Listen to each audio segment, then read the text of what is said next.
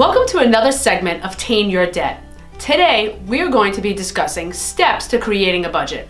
I understand that the word budget can be very scary, and most people don't want to budget, know how to budget, or even understand what it means to budget. So today I'm going to explain a couple of things that are really important before you even consider budgeting. First of all, let's understand what budgeting means. It simply means understanding what money comes into your house and what money leaves your house. When you understand that, you are on your way to creating a budget. So the first step is understanding what that means. You earn money or you make money in some way, and that money is what comes in. Then you have bills and expenses. Those are items like rent, it could be a mortgage, house, cell phone, cable vision bill, it could be anything like that, food bills as well. So you need to write down all of the things that you spend money on every single month. That includes toilet paper, it includes stamps, it includes Starbucks, and it includes anything and anywhere your money goes. Once you know that, you'll be completely prepared to create your budget. So once you know what goes in your house and leaves your house, you can then determine what are fixed expenses and what are variable expenses. Fixed expenses are things that don't change every month. That might be your car payment, your rent payment. Those things stay the same.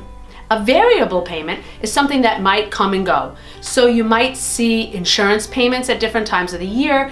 A food bill could be a variable, and gas could be a variable. Those are items that could change on a weekly, daily, or monthly basis. Put them into two different columns. Write down exactly what you have, and then you can see where all your money goes to. Once you understand that, you can determine how much extra funds you have for things like savings, retirement, and vacations, which are really important, and saving for your goals, which could be to buy a house, a bigger house, send your kids to college, pay off other bills. In order to achieve financial related goals, you have to understand what is in your budget. Once you determine what money you have each month, then you could decide what bills you should be paying down faster. I get that question a lot. Where should I put my money? Well, we don't know where to put your money unless you know what your budget is and your goals are.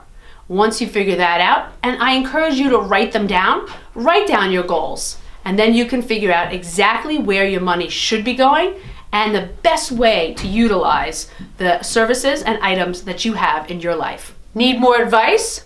Visit youtube.com/law offices LHT.